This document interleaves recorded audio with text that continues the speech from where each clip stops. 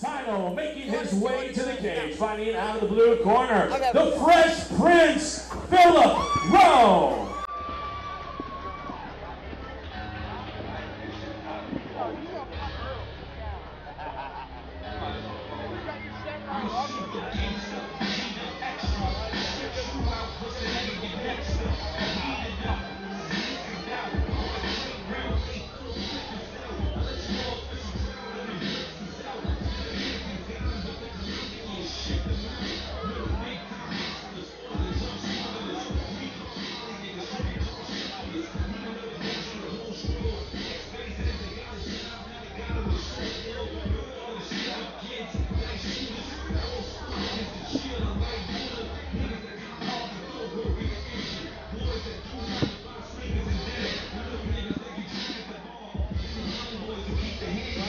What's Tony weighing at for this? You know? 55. I'm good. Are you good? Huh? Okay.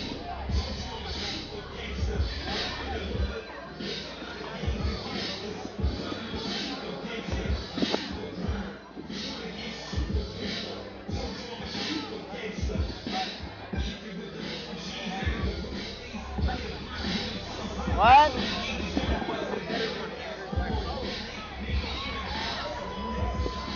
But also very entertaining. And his opponent making his way to the cage, fighting out of the red corner, Tony the Snake Rogers.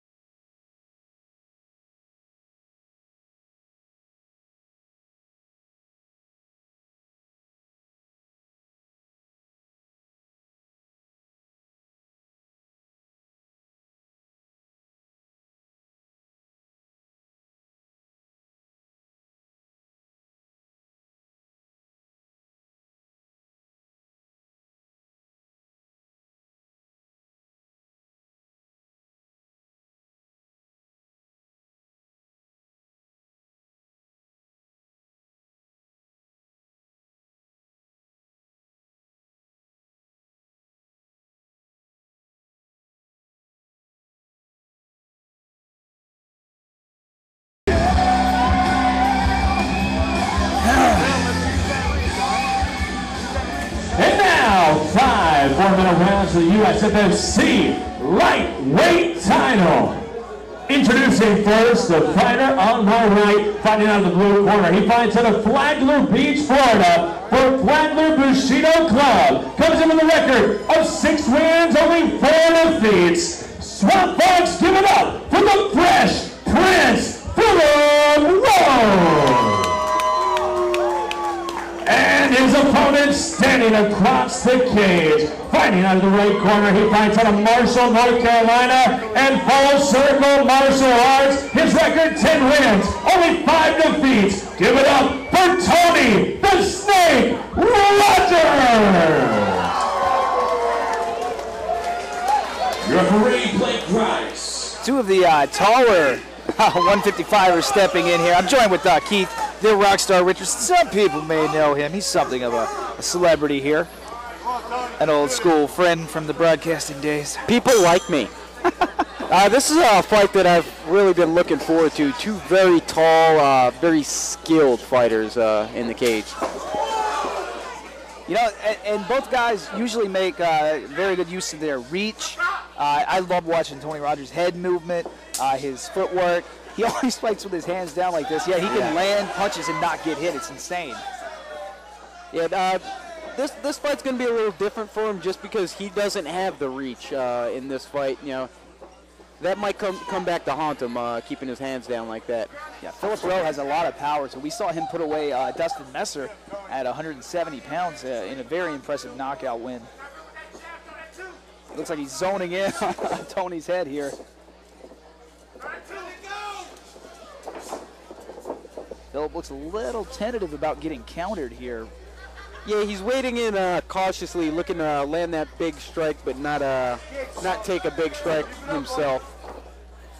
You know what I have seen though from Tony in the past is his style of fighting is it wears on your cardio. I've seen his cardio fail him in a fight or two before, and I gotta wonder if going down to 155 again could also be an issue. We're going to take a quick second for a groin shot, and they're back to action. You know, that's the problem with these Vale Tudo shorts. You can clearly see the target if you're trying for that low blow. Kind of just puts a big bullseye on it. Yeah, you can't even really, as some fighters like to do, fake the groin shot. Yeah.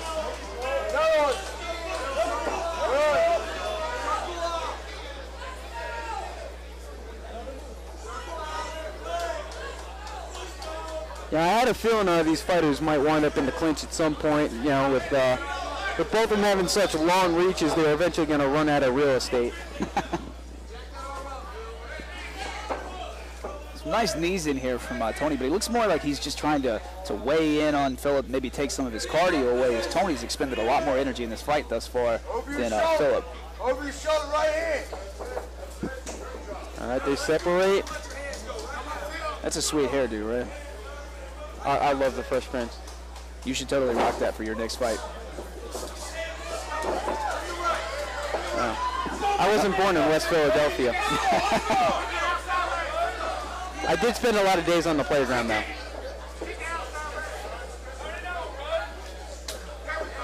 Seen a nice kicking exchange thus far. Some real nice kicks by Tony. You know, Phillip's going to have to stop being tentative about Tony's head movement and just throw up top. Let Tony try to move out of the way and leg kick just like that, because you're putting all your weight on both legs when you're doing all this head movement. Your legs have a lot of weight on them. You can take away some footwork later in the game. Yeah, I think the longer this fight goes, the more he'll get down Tony's style, and he'll get a little more comfortable. I think with just the awkwardness of Tony's style, it's kind of messing with his psyche in the first round, but definitely on the right hand. That one definitely stunned Tony. Oh, he caught his head movement pattern just perfect and landed a big right. That's one thing about Tony. He gets very emotional in the cage, and he's kind of yelling at the ref here. He has a nice cut going under his right eye right now. Yeah, that was definitely due to that hard right hand that Phillip landed. Perfectly timed. I was waiting on that. You know, put together combos on guys with head movement because they tend to wade one direction, and if you put together two or three, they can't dodge all those. Yeah, Phillip's a smart fighter. He's a very experienced fighter. Yeah, I think he's thrown a couple of things a couple of times just to see if he did the same thing each time, and then he timed it perfectly. They're both mad now, swinging for the fences as both men. They're talking to each other. They are mad right now. This is a very intense, heated fight. Head game. This is going to be an exciting one. I told you this was one that I've definitely been waiting for. And that first round did not disappoint. Yeah. They felt each other out in the beginning, as I expected they would, but now it looks like it's go time. Championship right here, Small Box. Next fight, August 24th. You know what to expect. They throw down here at the Fox. That'll be USFFC 14. Shop.com for tickets and business sponsorships. Much love out there, Complete Laser Clinic. Opening up our headline 13.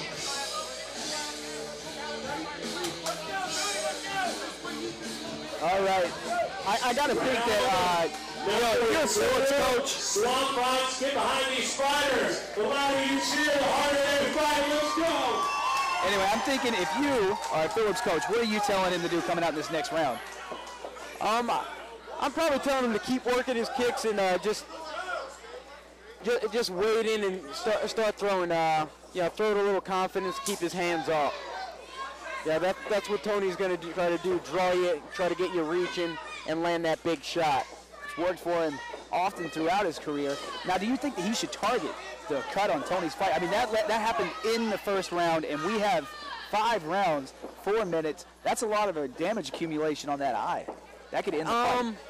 Yeah, it can help with the judges scoring. It's on the bottom of the eye. If it was on the top, I'd really look to work it. But with it being on the bottom, he's not going to get blood in his eye. And it's low enough to where the swelling won't affect him too bad. But yeah, once I see blood, I always want to see more though. So if I'm Phillip, I'm throwing at his eye. Mortal Kombat. If I'm his coach, it's not a priority in my book. Tony's taking some deeper breaths here. That style of his with the constant head movement stuff, it does weigh on your cardio quite a bit. Yeah, plus, he's got to move his hands up before he throws them, so it takes an extra second to see. And, he's just, any extra movement's going to take away on his cardio. Indeed. So he's trying to work it in here. Oh, it looks like we got a reverse guillotine. I can't see if it's looks like an anaconda. Yeah. It's nothing now. Tony fights that off pretty well. God, these guys' legs are going to hurt so bad tomorrow. Yeah, you can already see some marks on Phillip Rowe's legs right now. Right on the outside of that left thigh. This is a title fight, so they will have an effect in the later rounds. Definitely. I mean, we've got that kind of damage already built up in the second round here. We've got a while to go with this fight.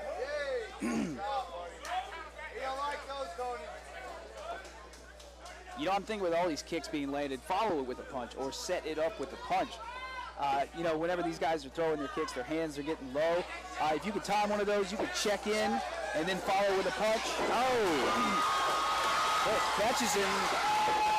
Leg throws him down. Uh-oh. It looks like he's got a great view here. Back control. He's throwing some good shots. Oh, he's got it. Oh, he's got it under the chin. Yes, he does. Shin and the body triangle. It's over. Sealed deal for Phillip Rowe. Nice. We have a new 155 champion here. That is an impressive finish right there. And we get the dance too. Very nice.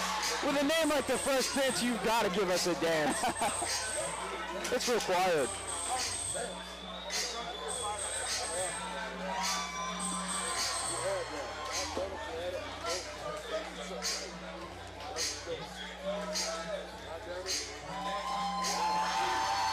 I would find the guy that booed me if I was him and definitely go give him the finger.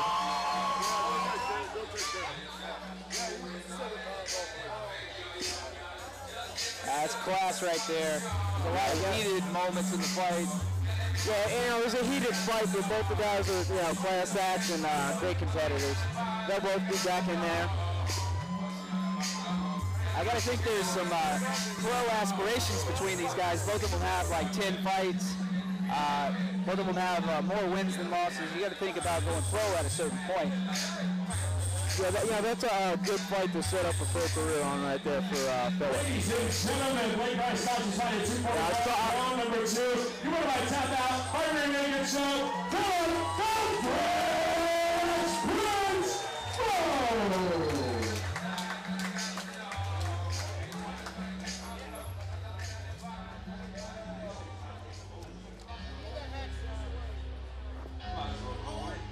I'm a super gangster, cheater, extra. Put you out, plus and leave you next to. Heat it up, lick it out. On the great real late for. All right, yo, Prince. Hey, You got a cold salt Fresh Prince. Oh, you can't get an interview? I mean, come on, dude. I mean, damn. How am I going to put you on the TV show if you cold shoulder me and walk out of your ring? All right, hey guys, here he is. Phillip, the Fresh Prince. Let's make some noise. How about that victory, guys? All right. A lot of people are probably wondering, you couldn't get the belt, didn't quite make weight. That has to be frustrating because you had a hell of a performance out there. Yeah, I mean, I cut a lot of pounds in a short period of time. I don't need a belt, man. I come out here to show a good time and give people their money's worth. Talk about this win, man. Tony Rogers, this guy, he keeps those hands down. I mean, do you feel like you're just kind of getting baited in there? Did you want that knockout real bad? I mean, you hit those hands down. There's no love lost between you two, I could tell. Talk about that.